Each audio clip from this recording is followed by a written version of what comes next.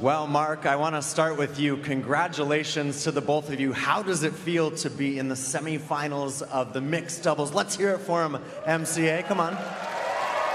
Thank you, guys. Yeah, it was a lot of fun tonight. Jason and Maddie, you know, they are really good friends of ours, so congratulations to them on a great week. And yeah, we're really happy to share the court with them tonight. Everyone for staying around, thank you so much. I thought the tennis was really good level, so I'm really happy with that. Yeah. The tennis, Olivia, it was at a great level. You've had a great tournament, obviously, to continue on into a Grand Slam semifinal. How good does that feel?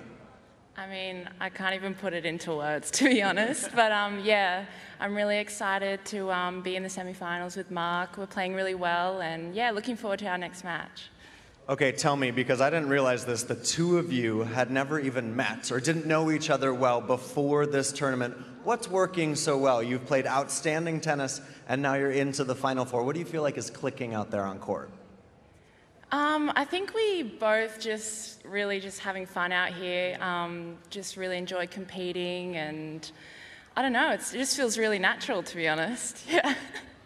You know, it's always good fun coming out here and competing in the mixed doubles. You know, I was in the singles and the doubles, so to be playing with Liv this week it's been awesome. And you know, she's a great up-and-coming player, so it's really good to be out here with her.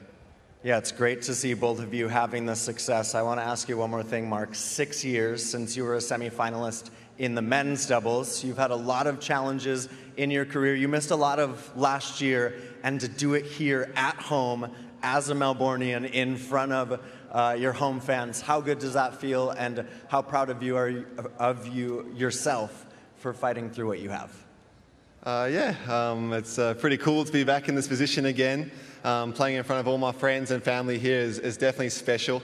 And I just love playing on these courts here in Melbourne. I'm from Melbourne, so to play in front of everyone, it's a lot of fun.